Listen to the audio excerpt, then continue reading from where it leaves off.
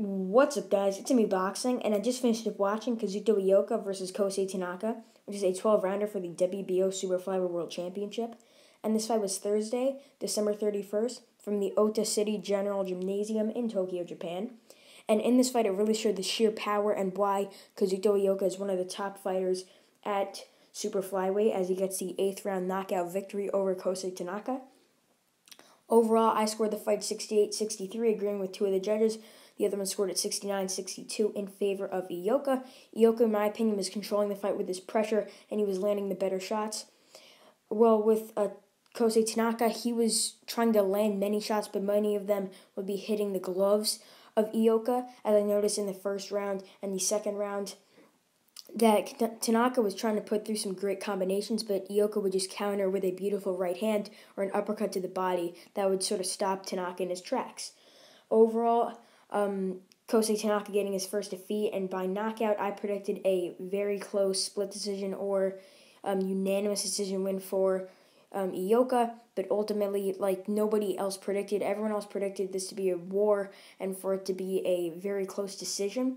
But what happened was a beautiful left hook knockout win for Kazuto Ioka. And let me just break down the stoppage. Ioka landed a beautiful left hook that sent Tanaka out on his feet, but Tanaka didn't go down. He was just sort of sitting there dazed and out, and the referee made a brilliant stoppage, in my opinion. No controversy there, because Ioka really put Tanaka out on his feet. I mean, he wasn't doing anything, Tanaka. He was just sitting there blank, and if the referee didn't stop it, he could have got seriously hurt. But overall, what is next for Kosei Tanaka?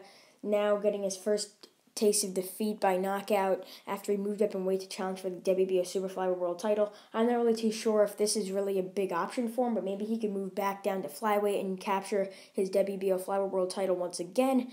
And I know he could definitely win that world title, but if I were him, I would possibly do that as opposed to staying at Super Flyweight and taking on some of the tougher champions like Estrada, Chocolatito, and possibly a rematch with Ioka. So I think he should possibly move back down to weight and get a comeback fight before challenging for another world title. But what's next for Kazuto Ioka? I think that he should definitely unify or possibly take on Sirisuke Sorongvisai, because Sorongvisai is ranked number 7 in the WBO, and possibly for these other guys ranked there, like Mick Williams of Royal, he's ranked number 3, but I believe that he already fought Ioka a couple of years back. But, yeah, I definitely think Sorongvisai is definitely a good shout for an opponent for Ioka, being that he's already ranked number 1 in the WBC, and since Estrada and Chocolatito were fighting in, I believe is in March, so they're already busy with the WBC, so being that Sorongvisai is already ranked number 1, so that he's ranked number 7 in the WBO, so that'll definitely be a good fight for Ioka. And I'm not really too sure who wins that fight, because Sorongvisai is such a good fighter. He gave Chocolatito some of the toughest fights in his life, knocking him out and winning on points.